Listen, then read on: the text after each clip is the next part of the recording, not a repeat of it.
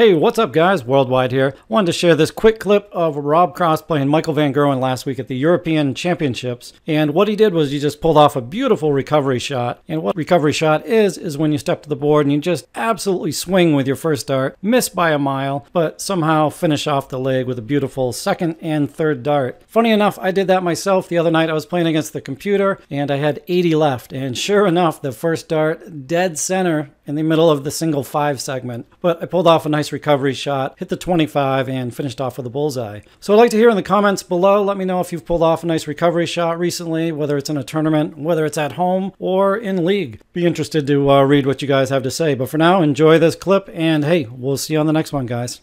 Later. 134. Romeo 102. Well, this is to the right back, 102. 9 180s and a 177, and we're only in the 8th leg. Well, he's got to get the treble 17 now.